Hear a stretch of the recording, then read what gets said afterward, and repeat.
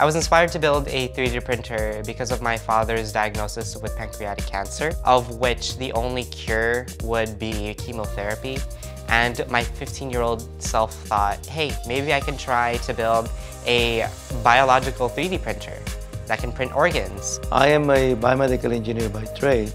Fernando approached me to help him because he knows that not only have the idea, but I have the know-how, how to do this kind of project. Little did we know how complicated it could be, and so we just stuck with building a regular 3D printer. It took at least 7 months to construct the 3D printer, and it was a very arduous task. Fernando is very persistent.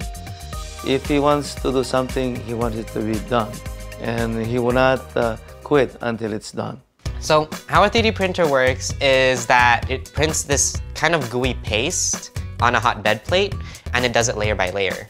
And after a few minutes to a few seconds, it would be able to solidify and combine itself to build whatever object you want it to be. The possibility of 3D printing is endless because we could create or modify anything. The applications is tremendous. Right now, we're trying to convert a regular 2D printer into a biological printer that can print out cells with just simply a paper and the ink cartridge. This is more cost-effective and practical to use for medical or research.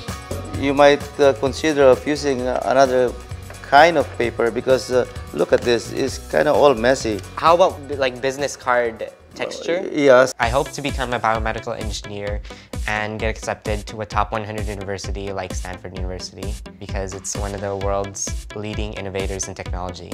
The biggest gift my Uncle Neil has given me is the knowledge and what it takes to be a biomedical engineer.